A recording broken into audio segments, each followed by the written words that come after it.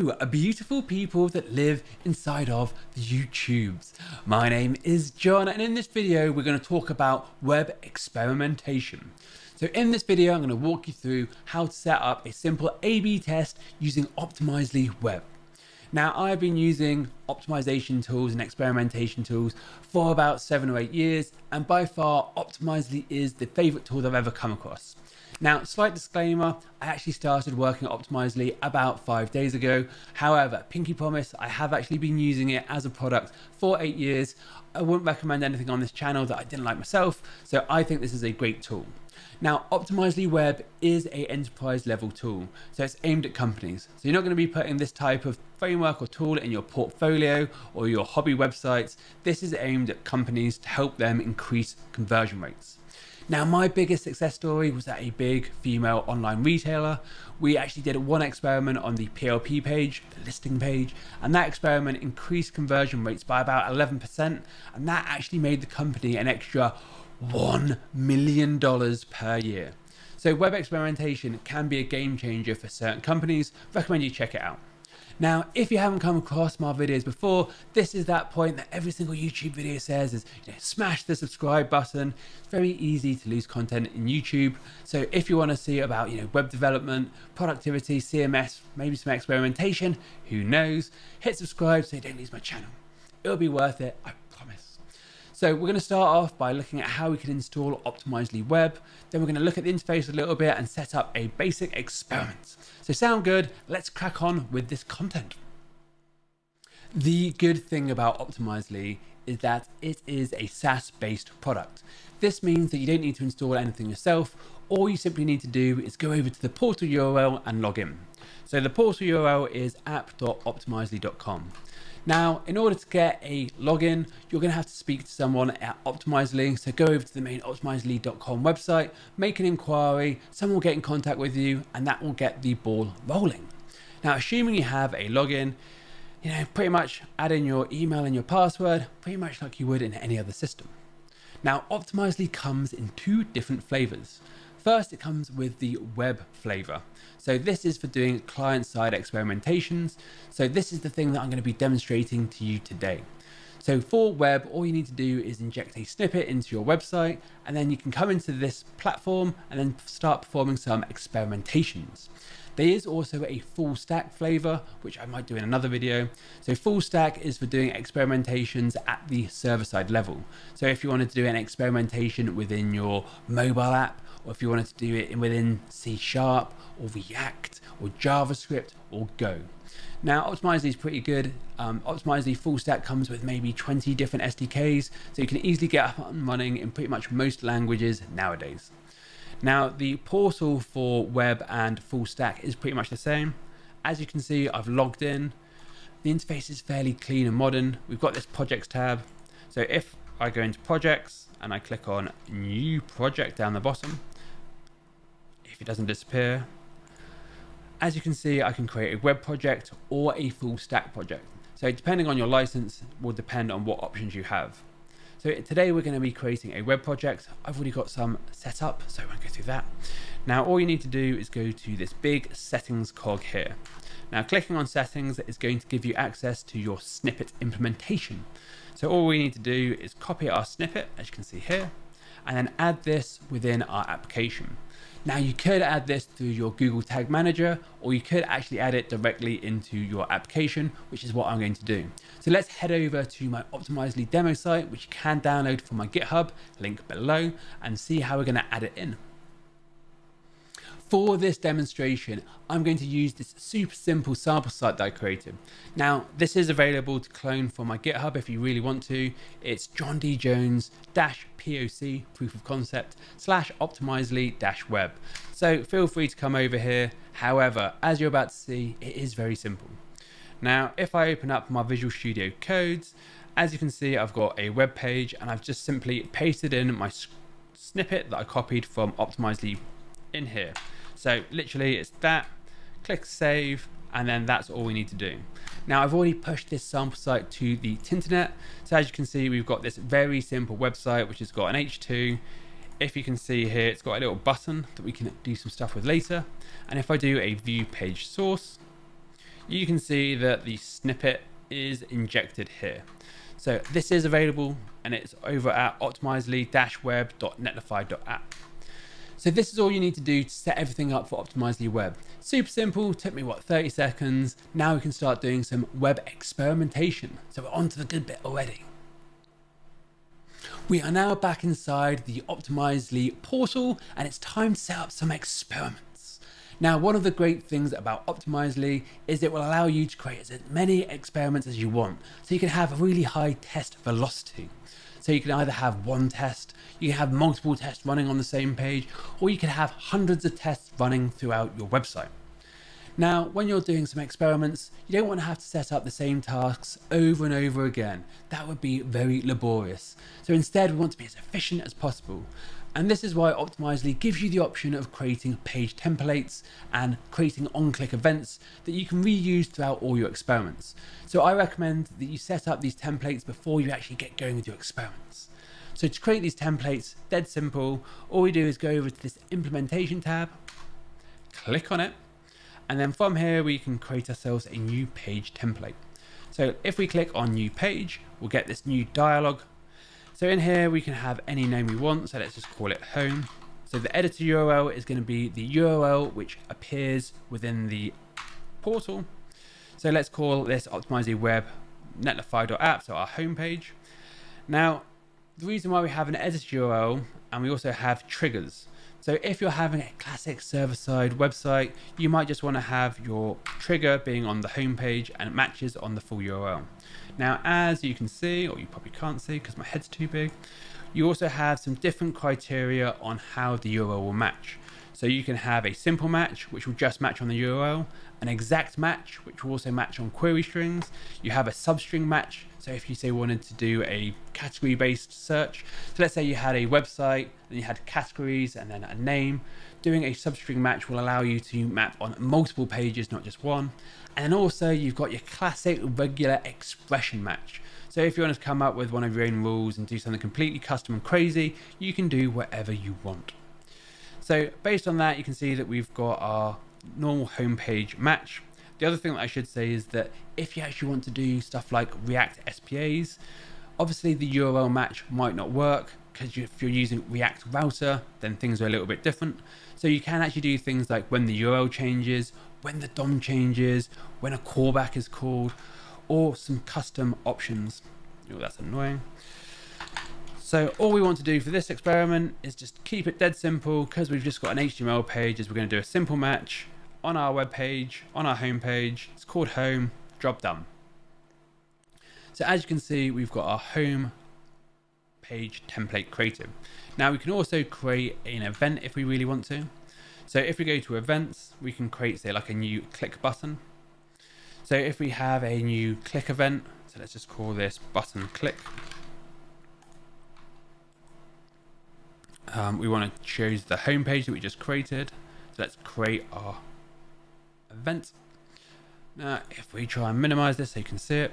So as you can see, we've got a home page here. We've got this nice little selector. So all I can do is use the selector, and then using the selector, I can pick the body, the H2. Can you see that the H2 updating here? Nice. Or we can do it on this button. So we've got this clipboard button here. Let's just call it clipboard button. So now we've actually got a way of creating a simple click handler. So as you can see, if you're creating multiple experiments on the same page, being able to create these templates and these button click events, it's basically just going to save you a little bit of time. Now we're on to the good part. We can create ourselves an experiment. So as you can see, we've got this big experiment button.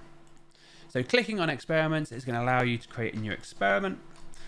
We just click on create new, and for this we're going to create an A/B test. Now obviously it is possible to create things like a multi-variant test, personalization campaign, a multi-armed bandit test. For this video, let's keep it simple and do an A/B test. So let's just do our A/B test. And then as you can see, we have this targeting drop down. Now this is where our reuse is really useful. So instead of having by URL and having to copy and paste that URL everywhere, we can do saved pages and we can pick that home that we created a minute ago. So as you can see, we've got that home template. Now this is really useful. Say that your URL changed and you had all the experiments and you mapped the URL directly, you would have to go through all of Optimizely Web and update these URLs. Instead, by using this template, you can simply update the URL on the page template itself, job done, and then all your experiments are going to be updated. So as you can see, we can simply create our experiment, and this doesn't work that well with my screen grab tool. So let's just do home test, targeting by save pages, home, create experiment. Now, once the experiment gets created, we'll have access to the visual editor. So you can see we have these two variations, and this is going to be the thing where we're going to be running our test. So we can have our total traffic as a 50-50 split. If we go down to this traffic allocation, we can update this. So if you really want to do something like a canary release or a dark launch, you might want to do a 90-10 split, all depending on your strategies. Now going back to variations, you can see that the original one is just going to give us a bog standard page. So this was our sample site. Now the interesting bit comes when we go to our first variation.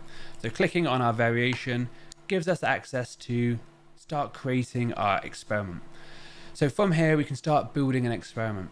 Now if you're a solid dev at heart like me, the thing that you might want to do is go over to this visual code editor. So from here you can see you can add in JavaScript or CSS directly.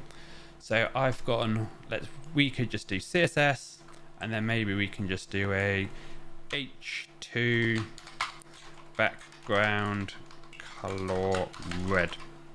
And as you can see, we can start creating our variation or our different experiments. So if you really want to, you can build up your DOM objects and your CSS using this.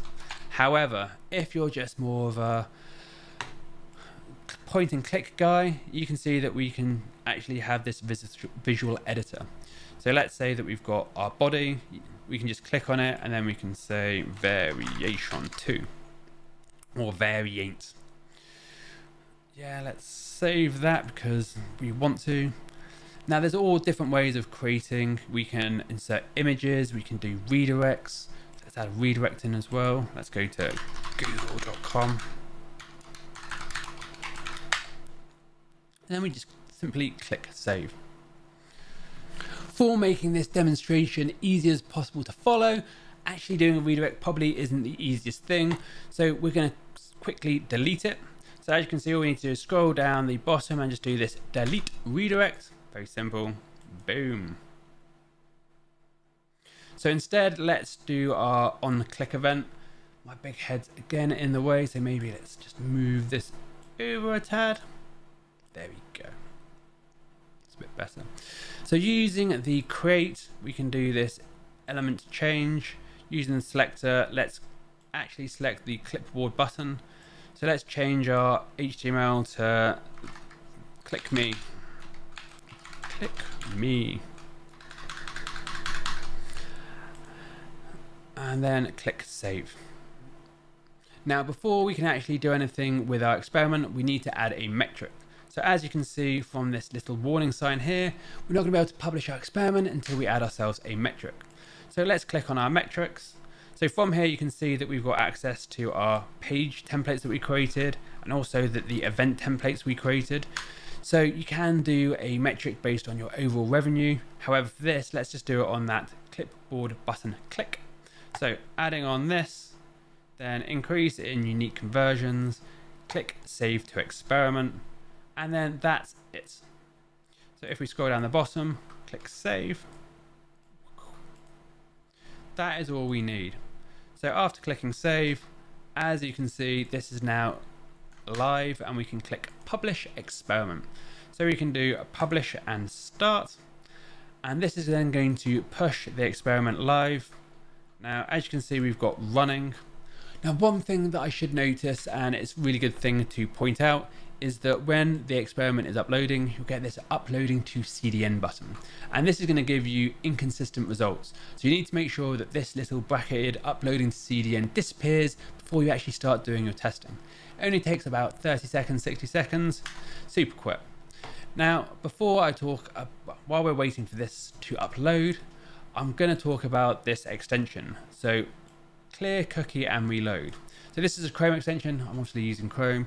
This is a very handy tool to use when you're trying to test your experiments.